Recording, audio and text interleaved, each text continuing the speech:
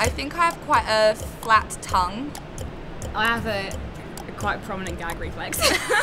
Everyone's mouth is a bit like a salivating machinery. It's a bit of a miracle machine, isn't it, the mouth?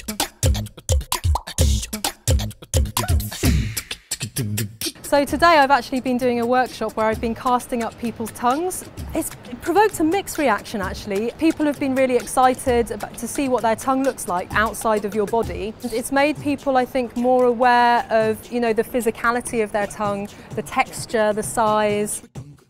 The Mouthy season has tried to sort of get inside the mouth, look at things like interesting things you can do with saliva.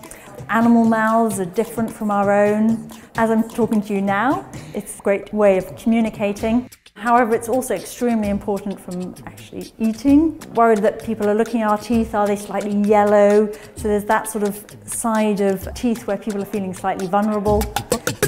It's particularly interesting to know more about your mouth because everyone uses our mouths so much every day.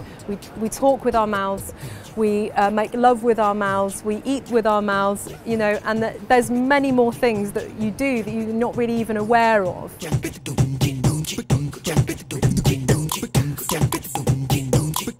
I want to teach people how to use dental technology to make a wearable sex toy, and we will modify the orthodontic retainer. For me, it's like I'm really excited because it's about how to use real medical technology, but not for curing disease, but we use it for like sexual pleasure purpose.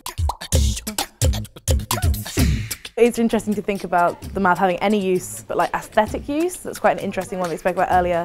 And then to have it use during sex. I've never really thought about all the weird fleshy nodules you can put on your mouth. It's a bit gross, but it's really interesting, really fascinating. So this time, the collaboration between me and the Science Gallery London, I want to let public to experience science by a very creative way. With artistic approach and design methodology.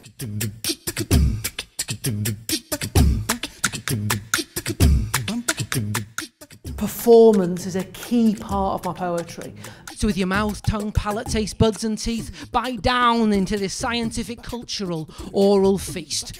I want them to hear the expression in my voice, hear the inflections, hear where I change the impact.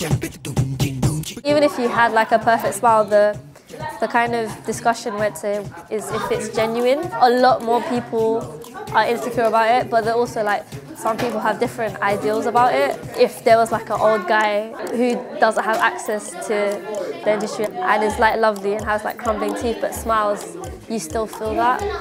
You realise how kind of subtle but necessary it is.